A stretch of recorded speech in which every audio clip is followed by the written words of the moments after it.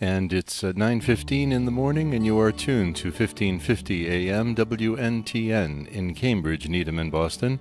We're streaming at WNTN.com on this Wednesday, September 11th, 2024. It's Wednesdays with Meleti, and your host, Meleti Pouliopoulos.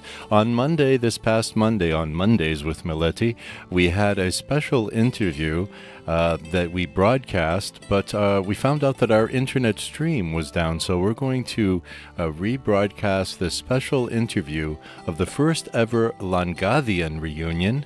And we're going to be speaking with Nicholas Lambros, and he wanted to add an important note to something that he wanted to mention in the interview, that this upcoming reunion was preceded by a number of years of efforts of the Hellenic Studies Paideia board of the University of Connecticut in honor of Langadian John Alexopoulos and his family.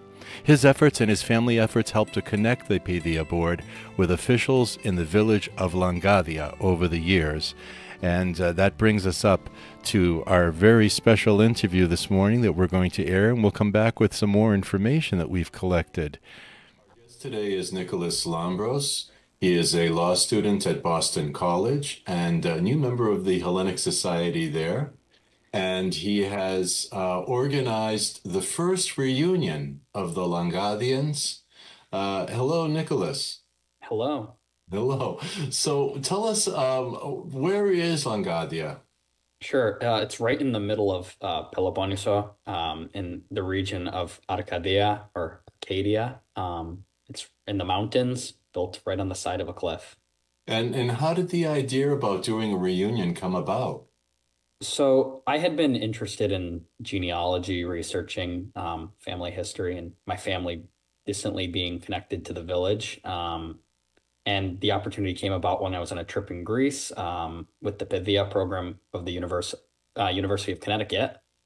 And the professor leading that trip, Dr. Tomazos, connected me with the mayor of Langadia, the region of Gordinia.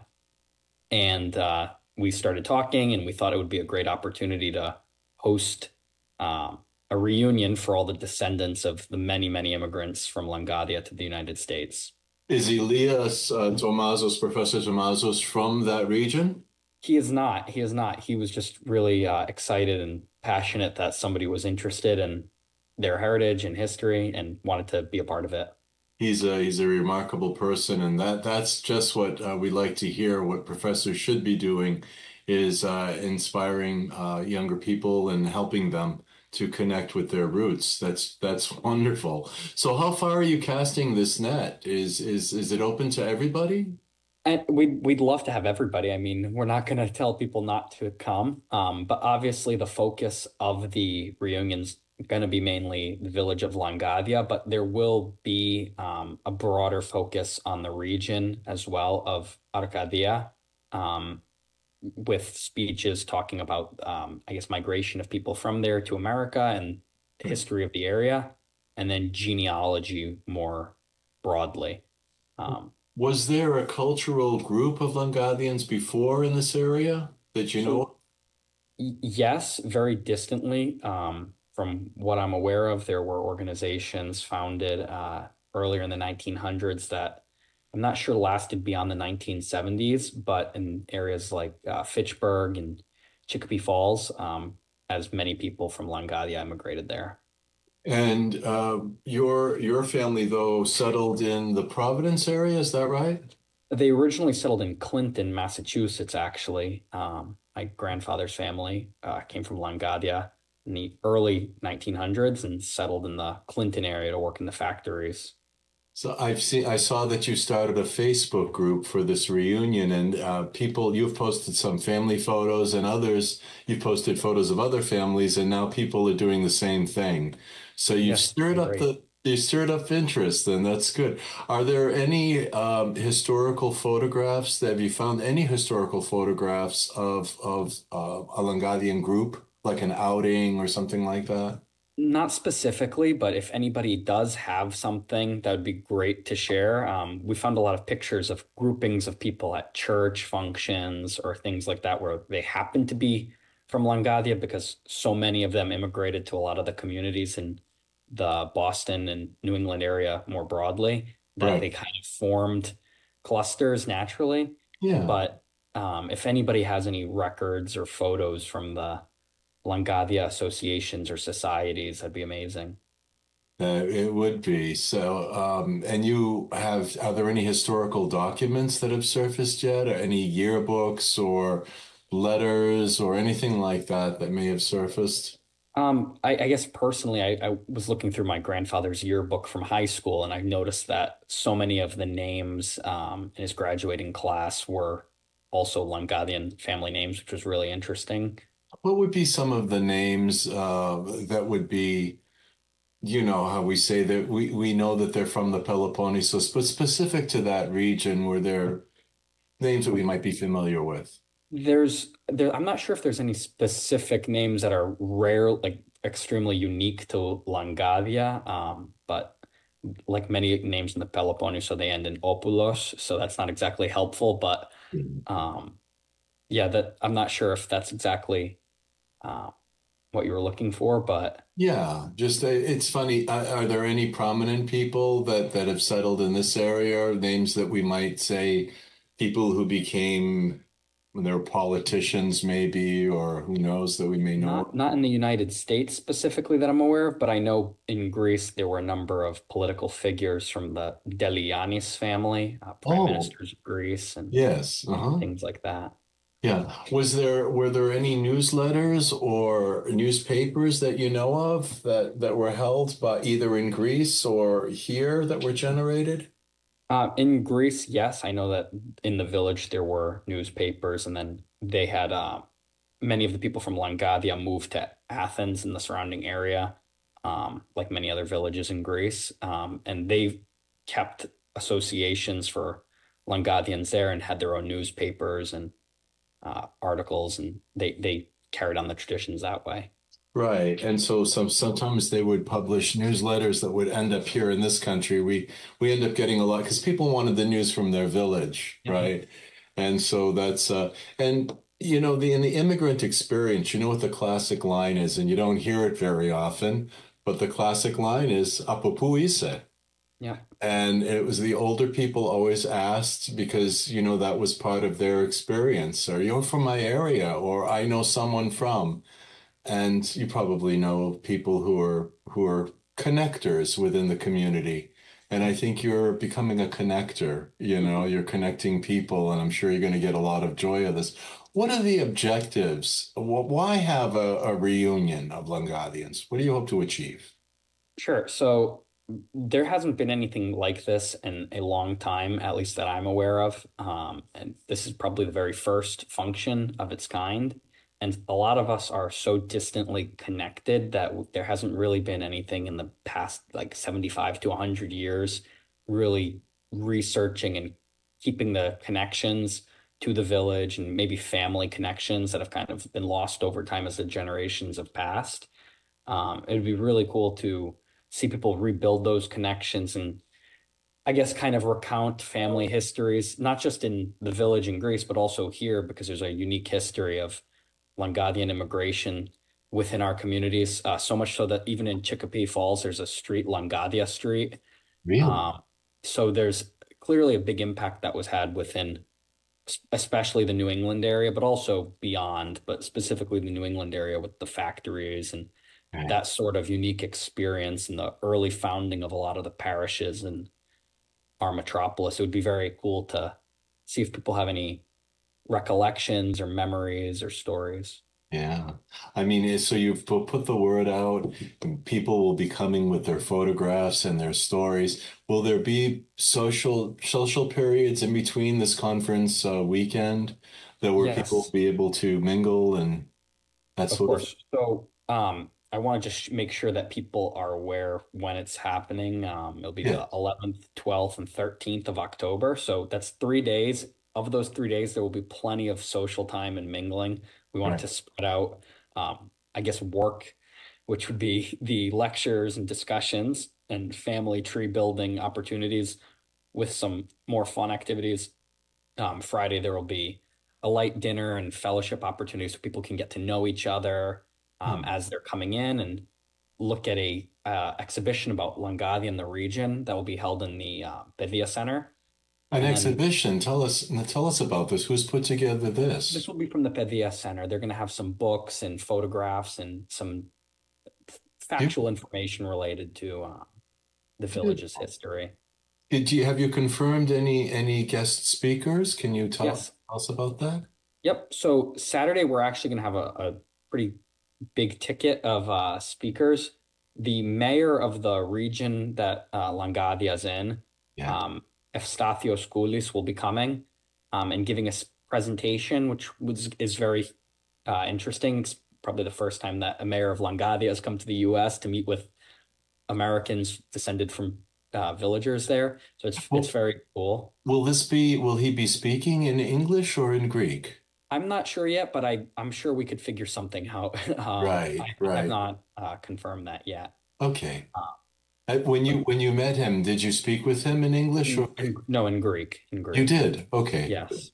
And then right after that, we're going to have a presentation with Gregory Kondos of Greek ancestry, which many people have used to build their family trees and to find Yes. documents. Right. Um, Given the focus of the conference and the fact that so many people are now getting interested in genealogy, we thought this would be really important.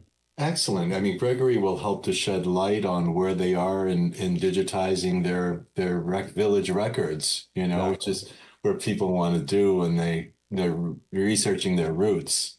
What about Exactly. you, your family? Have you researched your roots there?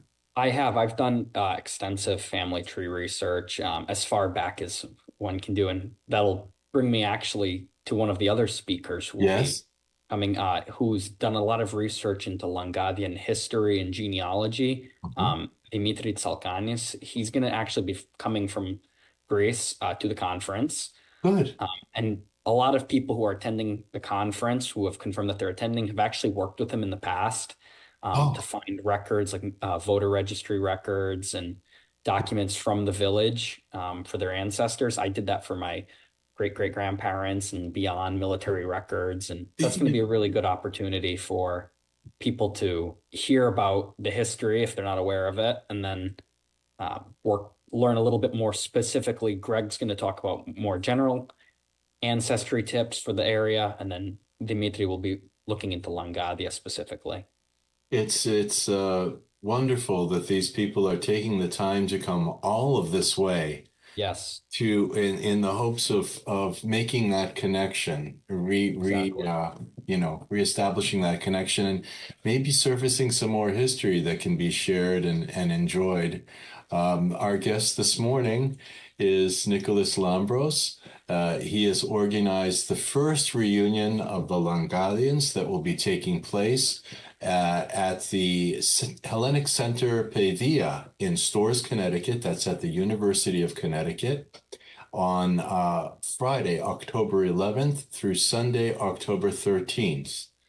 And he has an active Facebook page. And how can people find that? Just Reunion of Langadians.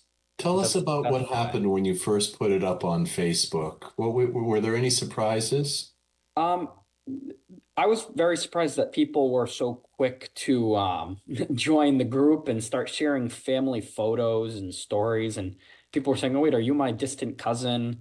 Right. And I actually shared the group in the village Facebook group for in Greece, and a lot of people have been commenting how their great grandfather was brothers with somebody's great grandfather in Greece, and they're reconnecting now. So Yes. that's been really enjoyable. Right. And we're going to be expanding that. I'm going to be posting more in the coming days. And hopefully, as more attention's brought to it, more people post and share. That's good. Were there any other parts of the country where that you know of yet where Langadians may have settled? I know that the majority settled in the factory towns in New England, but some also settled further in Chicago area, Yeah. in the Well, South. what would Lagadia be known for? Like, for instance, yeah. What would So their main export, I guess, was yeah. was people. It was stonemasons. Stonemasons. Traditionally, people from the village would take jobs throughout Greece, and I guess at the time the Ottoman Empire before that. Right. as stonemasons constructing either municipal buildings, private buildings, bridges, Yeah. dams, stuff like that. That's really great. Yeah. Do you recall or know of any folk traditions that have been shared and I'm talking about stories maybe that you've heard from your father or his parents about um, when you do this, do that in the village, we did this, for a Nothing, cut or a nothing specifically for me. I'm yeah, not yeah. really sure. Um, I'm sure other people have stories though. I can't Yeah. think of anything specific though. I just heard out, I had Irene Savis from the Boston Hellenic, and I Mhm. was reading to her an article that I found in the newspaper recently about a folk tradition about a bride who would write the names of the single woman underneath her shoe, before the wedding, and that there was some sort of good luck charm or whatever that would be given. But it's folklore, Yeah, and eventually, I think those kinds of things will surface within your own community. I'm And maybe, sure. when you put the question out, maybe your father will remember a song that, his parents had sung or something that may bring you back to that area. Were there any patron saints that you know of? Any religious things that I'm not sure specifically yeah, if there were any that like maybe they brought here and then founded communities based on that. I'm not sure. yeah. Uh, That's I'm what makes really it not sure. exciting, right? Yeah, we're gonna find a lot of things. A lot of us don't know. Like as much as I'm interested in the topic and I've been researching, I don't know all these things. I know I found an icon a few days ago in my grandmother's house that was brought over by my grandfather's mother from Langadia, Really? and it was a embroidered icon of Saint George on a big, uh, like a big fabric screen, basically. Really? With the dragon? Yes, yep. Oh, really? Oh, I love So it. things like that, people will probably find as they're going through family heirlooms and Yeah, pictures, and this is the opportunity to share and talk with people with a similar background about it. that's great. We've mentioned the Facebook group, but not everybody is on the Facebook. So what would be the best way for them to connect with this? Is it with Sure. you or with the Paideia Center? With the Paideia Center, the best way that we're having people contact, if they have any questions about this, is through Professor Tomazos, Good. since he's the representative from the center. And I can share his email. Please. It's PAIDEIA at snet.net. And Okay. that's where if anybody wants to RSVP, who might not have Facebook or has any questions, they can direct it there. That is so great. And I know that we had talked earlier and you had told me that you had found out that the Langadians did have a historical organization. We don't have a lot of information on it, but you also said that it seems like a lot of them were part of the Pan-Arcadian Association. So if Yeah, anyone in their homes listening may say, well, we have old Pan-Arcadian yearbooks or photographs or things like that, there may be a lot of Langadians in there. I'm sure. I'm So sure. they should be in touch with you as well. So that's good. Congratulations on this. I hope it goes very well. And like we Thank say, you. even if 5 people or 10 people came, it would be a success. And it's a I'm start. sure it's going to be a great success. People have been Yes, expressing a lot of interest, and we just want people to keep spreading the word. And even if you're maybe just from the region, your ancestors are from the region, neighboring villages, a lot of the information will be applicable. So don't feel that if, say, you're not from exactly Langadia, you can't attend. I would right. hate to have that happen, or even if you're very distantly connected, Yeah. um, that's the case for so many of us. We Yes. still want you to be there. Because one of those points is that you want to help them make those connections. We all need to. Exactly. That may have been lost. Right. Now's the time. Excellent. Excellent. Thank you. Of Thank you. course. Ladies and gentlemen, our guest this morning was Nicholas Lambros. He is a law student at Boston College, and he is the founder of the first reunion of Langadians that will be taking place in Storrs, Connecticut, at the University of Connecticut, October 11th through the 13th. He had given There is a Facebook page, but again, the email address is Paideia, Paideia, at snet.net. Thank you, Nicholas. Of course. And it was such a great interview that we had a wonderful response when we broadcast this on Monday. We found out that there were many Langadians had come forward, many that I know, Andrew Fotopoulos, Billy Galadis, Kostas Vlathras, all with roots in Langadia. And very good friend, Nick had called and said that there were many people that he knew of also from the area. So it's interesting. We want to thank again Nicholas Lambros, who is organizing the reunion, and to all the hard work that Elias Tosmazos and the University of Connecticut's Paideia board did through many trips to Langadia and the help of John Alexopoulos and his family. This involved many meetings back and forth with government officials and local officials in Langadia. They've put together a great program. Another note is that they will have Dr. Aristotle Michopoulos, a professor emeritus of classics and Greek studies at Hellenic College, Holy Cross. He will be speaking as well with the mayor of Yortina, Evstathios Koulis, with Gregory Kontos from Greek ancestry, and with Dimitris Tsalkanis, the genealogy and history expert that they're bringing in that understands that region in Langadia, that village. So if you look on Facebook, you'll be able to find it, and you can also contact the Paideia Center from the address we gave in the interview. Thank you again for everyone involved in this, and best of luck.